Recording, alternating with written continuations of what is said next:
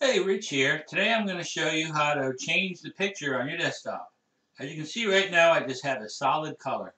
There are two ways that I know of that you can change your pictures. The first one is you go into the folder where the picture is. It's usually your pictures, but in this case, I have it here. And let me show you where that is exactly. Right here on the side, you'll have pictures. Now, I've got a bunch of pictures, but in this video, I'm going to show you the ones that I have on my desktop. I'm going to close that. And here, now I want to make it this castle. So what I'm going to do is I'm going to double click on it.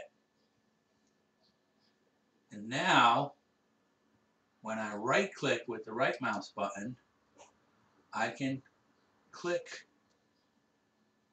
set as background.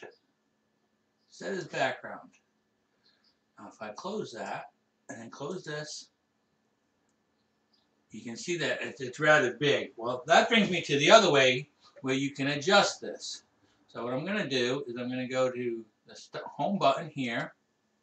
Then I'm going to click on this wheel here, settings. And then I'm going to click on personalization. And you see I have picture selected here. Instead of fill, I'm going to put fit.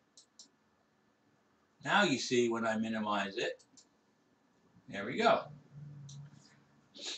I want to come back here and I'll show you how to get here again.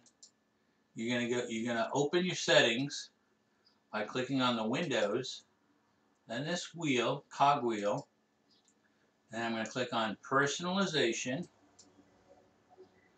and I want my background to be a picture. Now you can also have it a solid color or a slideshow of all your pictures, but in this case I'm going to picture, and I'm going to hit browse right here, and I'm going to go, my pictures are on my desktop, so I'm going to go in there and I'm going to click here and pick this picture of my cat.